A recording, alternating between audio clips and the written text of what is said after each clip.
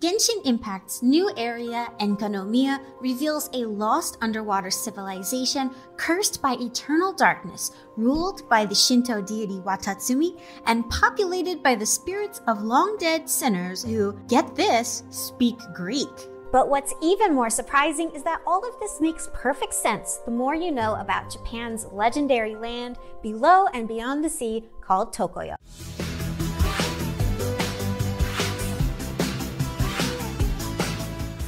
What's up, Japan fans? It's your pal Kay here on Eat, Pray, Anime. If you follow me on Twitter, then you know I just can't stop playing Genshin Impact. One of the nations you can explore is called Inazuma.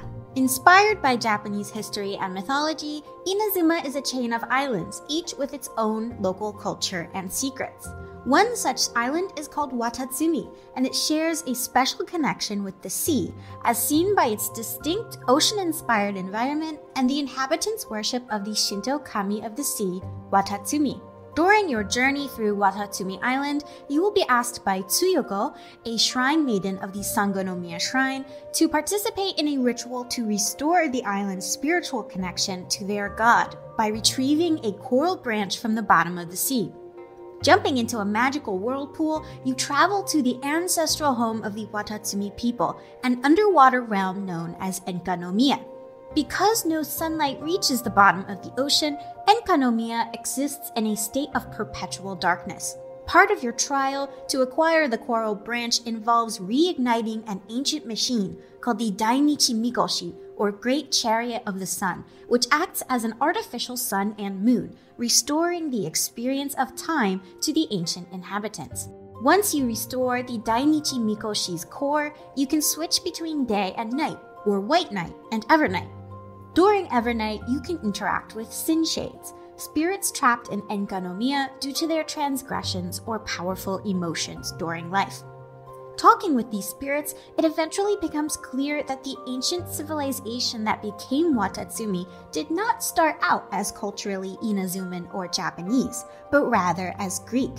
Everything in Enkanomiya has a Japanese and a Greek name, from people like Supada no Hiko, or Spartacus, to the Dainichi Mikoshi, or Hyperion, or Helios. Enkanomiya itself has many names. The one that is most important for understanding the inspiration behind this underwater city is Tokoyo, the land of eternity, which has a long and equally mysterious history in Japanese mythology. In this video, we'll take a deep dive into Tokoyo's connections with the sea, the ocean kami Watatsumi, death, darkness, sin, salvation, and foreign lands. The first mentions of Tokoyo appear in the myths recorded in the Kojiki and Nihon Shoki in the 8th century. From these stories, we get 3 different interpretations of what kind of a place Tokoyo is. An underworld of darkness, a paradise of wealth and eternal life, and a distant land across the sea. As for the underworld interpretation, the Kami Susanoo travels to the land of the dead, known as Yomi or Nenokuni, in order to reunite with his deceased mother, Izanami. While Tokoyo is not mentioned by name here, prominent Shinto and folklore scholars such as Yanagita Kunio and Orikuchi Shinobu identified Tokoyo as another name for Yomi or Nenokuni.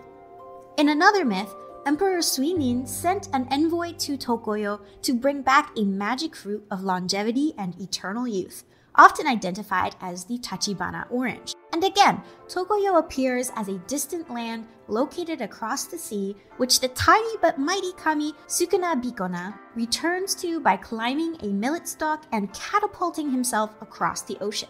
In each of these cases, Tokoyo appears as a mysterious otherworld, home to spirits, gods, treasure, and miracles. Tokoyo's location has a lot it can teach us about Japanese cosmologies, theories of how the universe began and the shape that it takes.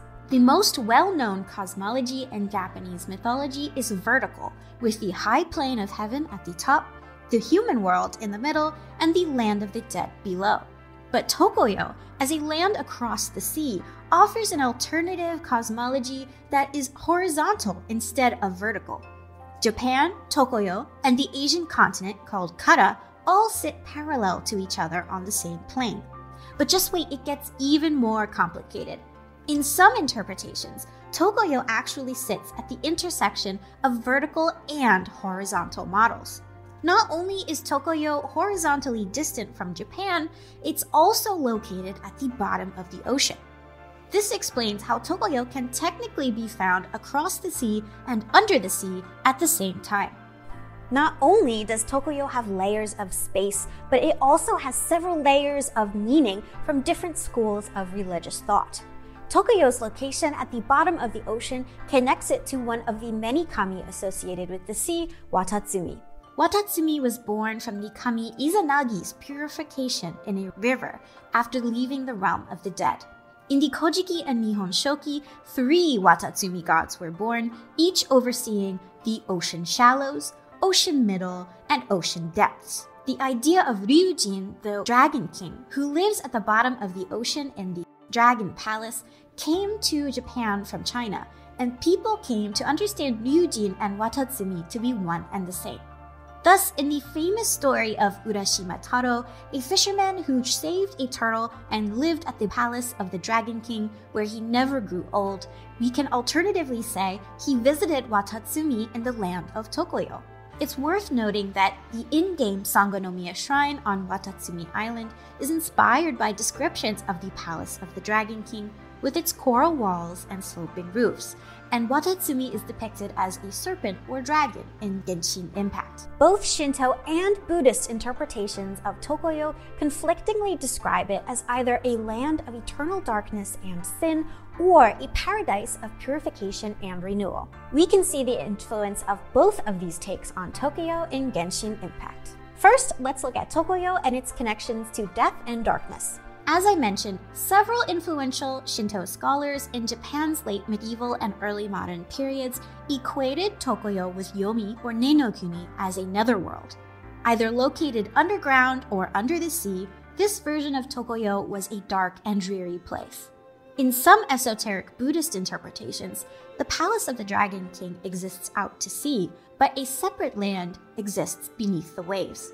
This is the location of Avichi, the lowest level of hell where people who commit grave offenses are reborn and suffer eternal torment. In terms of early kami worship and Shinto, the sea was thought to be a place where pollution could be ritually exorcised, stored, and negated. Dr. Fabio Rambelli from the University of California, Santa Barbara is an expert on the sea and the sacred in Japanese religion.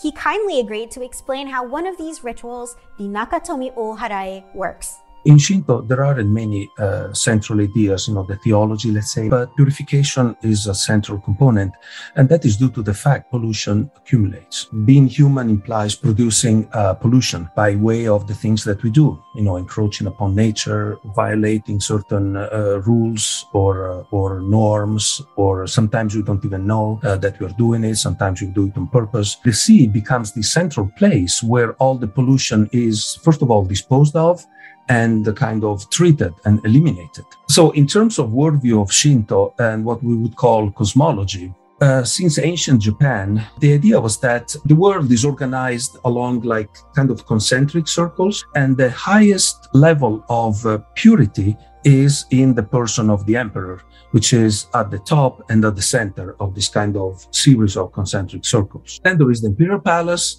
then there is the capital city of Kyoto, and gradually, expanding areas in which pollution increases. So from the emperor, which is the most pure, to the distant regions of Japan and foreign lands, which are theoretically at least the most polluted ones. Every 6 months, basically, there is the need to restore order, eliminate pollution, and again, bring back purity to the original form. The Oharae no Norito is this prayer that is recited by a Shinto priest. In fact, it's not even a prayer. A prayer in our own culture implies the fact that a human begs a god to do something that the god may or may not decide to do. A Norito is slightly different because there are a lot of very humble forms. On the other hand, this is a sort of proclamation. The officiant is asking the gods to do so because of some capacity that these words in the Norito have. So the idea is to restore purity to the world by sweeping away, with the help of gods and goddesses, all the pollution that had accumulated on land in the human realm that threatens the social order and, above all, offends the gods. The priest calls upon winds from the mountains to sweep away all the pollution down to the valleys, where they are collected by a goddess called Seori Tsuhime. And this goddess kind of carries them along the rivers all the way to the sea, where there is another goddess called Haya Kitsuhime, which kind of swallows them literally. And then she carries them even further away, where another god, Kefukinushi, blows them either at high seas or at the bottom of the ocean, where two other goddesses, Haya Sasurahime and Mochi Sasurahime, eliminates them completely. So this is the process that is invoked by the Ohara no Kotoba. Thanks, Dr. Rambelli. As he mentioned, pollution can be caused by accidental or intentional transgressions. There are two words for these transgressions in Japanese: kegare, pollution that just accumulates as part of life, and tsumi, pollution created by people's actions. Tsumi is often translated into English as sin, so that's where the name for the sin shades in Tokoyo come from. It's not a very good translation, but I can understand how the writers for Genshin Impact got there. One more fun fact. The pollution that was swept out to sea made it to the bottom of the ocean by being swallowed up by a sea vortex or a whirlpool, and that is exactly how the player enters Enkanomiya in Genshin Impact. Nice touch. So it's pretty safe to say that the spirit inhabitants of Enkanomiya experienced the dark version of Tokoyo. But for their descendants, the people of Watatsumi Island, Enkanomiya is a source of divine assistance and renewal. Shrine Maiden Tsuyuko explains that the soil of Watatsumi is eroding and losing its fertility. By bringing back a branch of sacred coral cut from the body of the god Watatsumi himself, the island's connection with the deity's spiritual power is restored and the land is renewed. As the hero tasked with retrieving the coral, the player takes on the role of a mythical visitor called a Maribito. According to 20th century folklorist and Shinto scholar Orikuchi Shinobu, a Maribito is a divine visitor who comes from the land of Tokoyo to bestow blessings upon the people of Japan. Orikuchi theorized that Tokoyo was the original homeland of the Japanese who settled the archipelago as seafarers in ancient times.